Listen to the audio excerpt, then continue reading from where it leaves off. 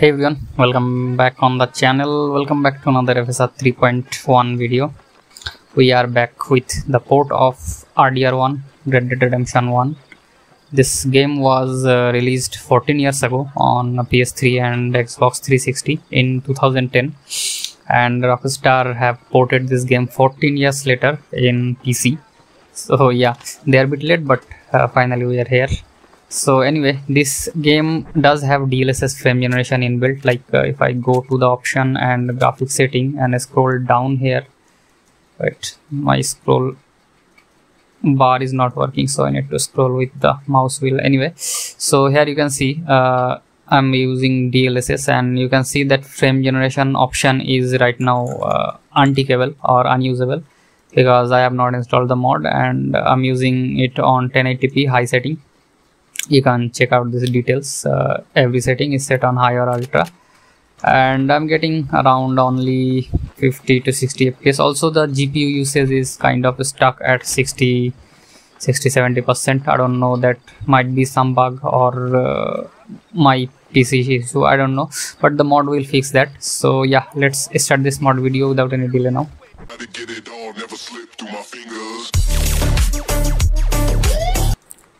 Alright, we will be using the DLSS enabler stable version 3.02. Also there is some additional step which are needed to make the frame generation work, so try not to escape when I get back into the game and show you which options are needed to make the mod work. So we're going to extract this zip here. We will have this DLSS enabler 3.02. Open it. Then we click accept, click next. Then we go to the installation directory of RDR1 for me, which is here, Red Dead Redemption, and where these shortcuts or RDR.exe are located. We're going to click on this file path and right click and copy this whole path of this location.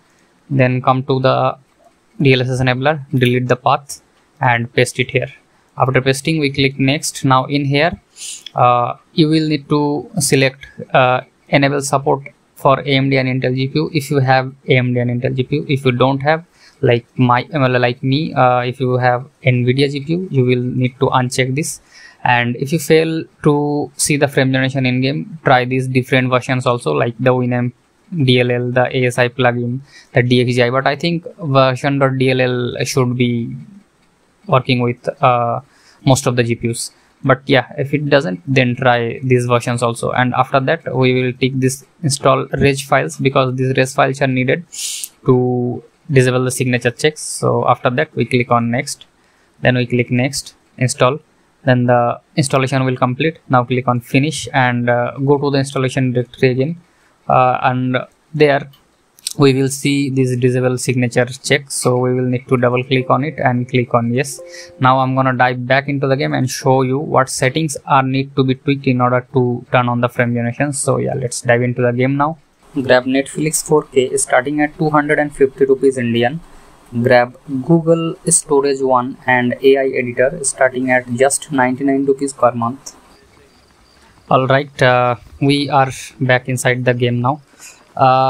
Now here comes the tricky part. Like if you go to the setting after installing the mod and then go to graphics, if you scroll down here, you will see that you won't be able to use the frame generation now, like it's still lockout.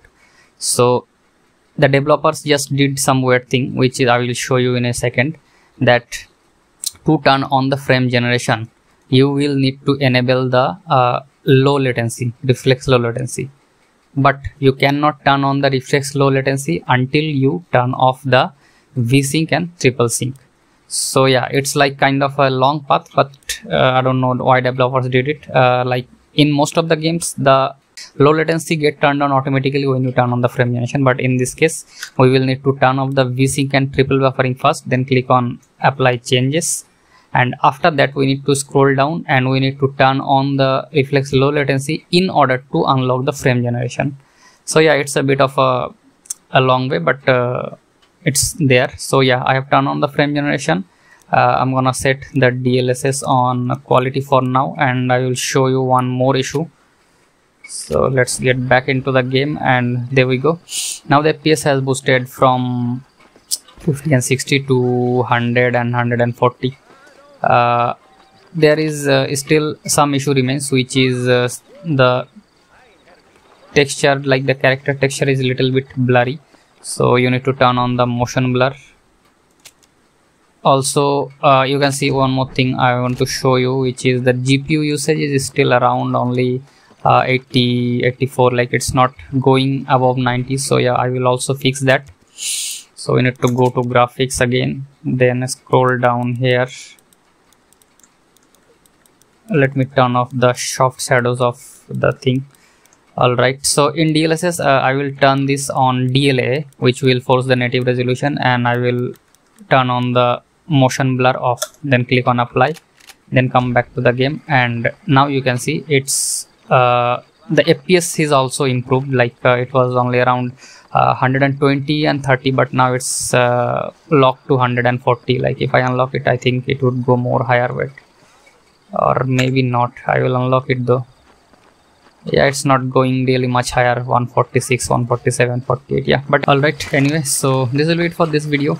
I hope this helps you. If it helps you, you can subscribe to the channel for more upcoming videos like this. If you are facing any kind of issue, comment down below. Don't forget to join Discord for discussion of more upcoming mods and cheap games and everything. And I'll see you guys in the next one. Until then, cheers.